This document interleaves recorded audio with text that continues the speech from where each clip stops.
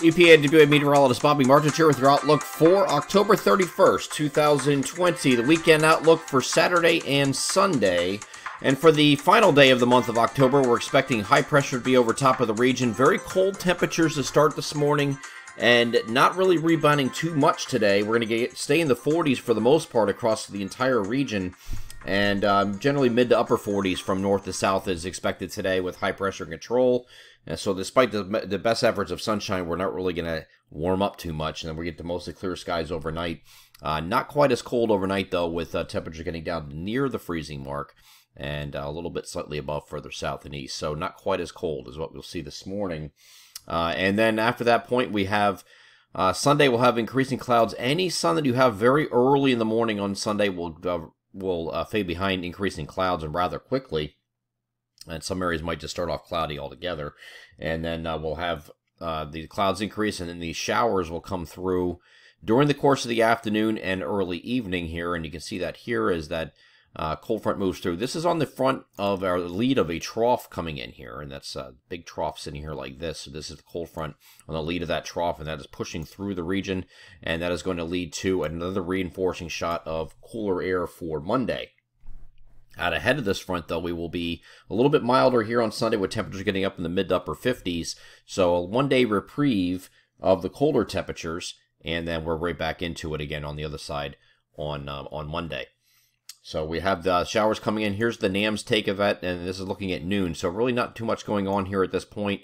Once we get into the afternoon, you see the showers starting to increase from the south, and it could be some heavier rain farther south and east here with this area low pressure moving along that boundary. And then the rest of us will just have scattered showers moving through during the course of the afternoon and evening. And it may even end as a couple snowflakes here up here in northeast PA. This will be overnight. This is actually looking at late evening. This is 11 p.m. on Sunday night. And then after you get just after midnight, this continues into northern New Jersey. And then I think very late at night and early Monday morning, you have these lake effect snow showers coming off of Lake Ontario, which is the direction it'll be coming. And you have these, the NAM 3 kilometers suggesting it's going to, once again, affect northeast PA and northern New Jersey. So we'll have to watch for that for some snow shower activity. This is lake effect snow showers coming in behind the cold front. And this is just cold air advection coming across the warmer lake waters of Lake Ontario, pressing off to the south and east. And the question is, how far south does it get? Most models keep it across north central PA, northeast PA, northern New Jersey, and that's it. We will continue to monitor that over the weekend. The big story here on Monday, though, besides the fact that we will have a few lake effect snow showers here in the morning and also colder temperatures. Temperatures actually going to be colder, probably the coldest high that we're going to have this so far this year, with temperatures stuck in the lower 40s for highs across many locations here on Monday.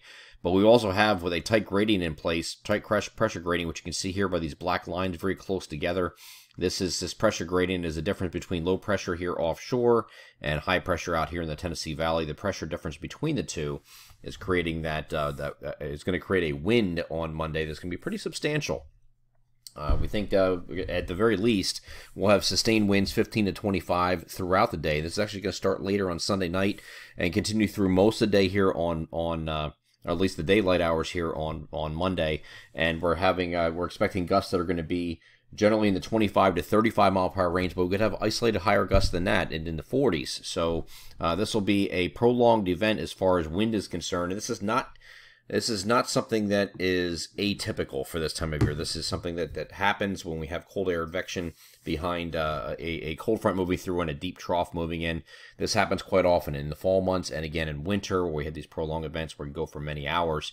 So we're watching out for the possibility of some power outages here on Monday with that wind, just because of the duration. It's not even so much that we're expecting really high winds. It's just over such a long period of time that can lead to some power outages. But other than that, the winds are going to die down here on Tuesday, but we're remaining chilly with temperatures in the upper 40s to low 50s. We are starting to come out of it, though. By the time we get to Wednesday, we have mostly sunny skies and temperatures in the upper 50s to near 60. And then we're going to be in the 60s after that with mostly sunny skies continuing through the end of the week and Temperatures in the heading the low to mid 60s as we get throughout the week. Might even be some upper 60s by the time we get to next Friday, farther south and east. But the whole trend here is once we hit the midweek period, it's going to start to warm up a little bit. So this little transient cold we're having, not only today, but again on Monday and Tuesday, is going to start to lift out and yield to those warmer temperatures expected mid to late week next week and beyond. I'm EPAWA meteorologist Bobby Marchers. That is your outlook for the weekend, October 31st and November 1st, 2020. Have a great Saturday and Sunday.